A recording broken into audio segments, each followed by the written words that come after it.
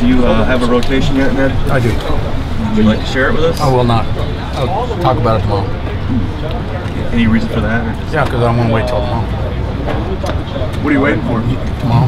Yeah, but like, what will occur tomorrow that would allow you to release this private information? Nothing. I'm just being a little bit of a punk. They're hot, and they're a great staff. Well, I mean, their pitching staff is dynamic. They've got a great team. Their back end of their bullpen is very strong.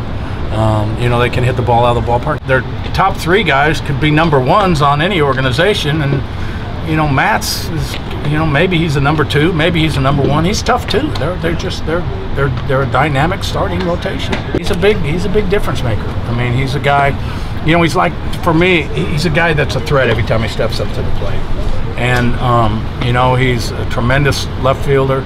He's a tremendous outfielder, got a tremendous accurate arm, so he's a great player. I mean, he's been pretty good. He's been, you know, a real threat every time.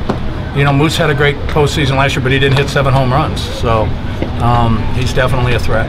This playoffs has been a real dogfight against a great Houston team and then a phenomenal Toronto team, and we don't expect this to be any easier. It's going to continue to get tougher because the teams, you know, get better and better. This last year, you know, we hadn't been there, and you know, we were one historic performance from Madison Bumgarner away from winning the World Series. So I don't think that has anything to do with it. The experience definitely helps us a little bit, you know, on our side, because we've been there before. We know what it's like, and the confidence that these guys have in their abilities. They knew that, you know, from the first day of spring training, we'd be back here.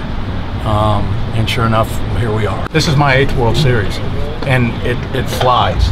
So enjoy it, you know, really enjoy it. Have fun, go out and play your game. Don't try to do anything different.